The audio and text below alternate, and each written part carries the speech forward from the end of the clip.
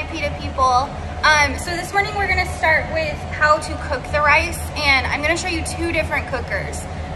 The first one here is the aroma cooker, and it is meant for in-home use. It does have a commercial capability to it, so you can use it, but it is not NSF.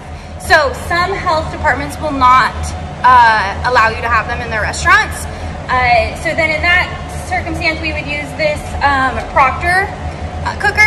This one runs about $200, so it is more expensive, but of course this one is NSF, and we kind of expect the long-term life to be a lot longer on this one. But we have had the aroma one for about 6 months here at the NTC, and we've had zero issues with it. So I'll start with this one, since I think the majority of you guys will be ordering this one. It's about $45–50 on Amazon. So you will need first your rice cooker, and then you'll need a couple more things to get you started.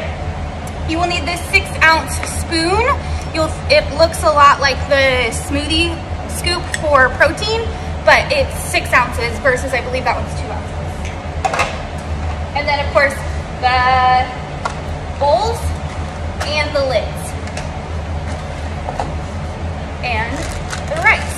It is a pre-mixed rice, brown rice and quinoa mix.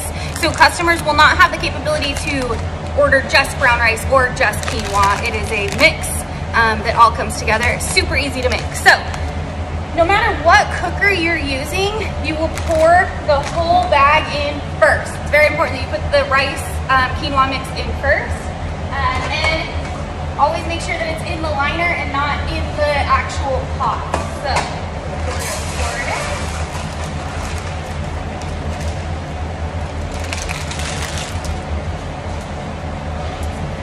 And then both of these cookers, no matter which one you're using, they have lines on the side. They are talking about the water lines. So for a full bag of the rice, you will pour the rice in first and then fill it up to the 10.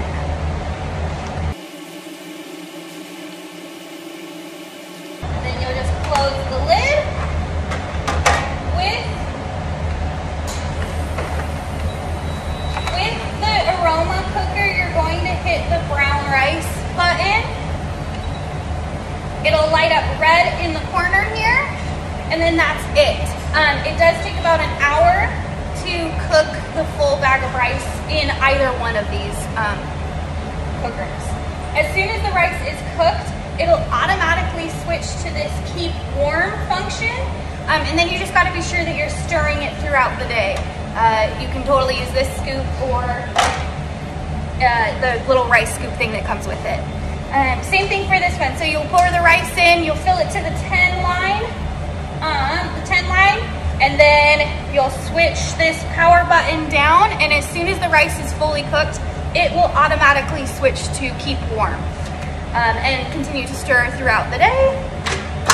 This one, if you are a high volume restaurant and are expecting to do a ton of rice bowls, this Proctor one is definitely worth the money. It can hold twice as much as the rice as this one can hold, but again, it is $200 versus $50. But check with your health departments before you order before you order this one, so that you don't end up having to order this one as well.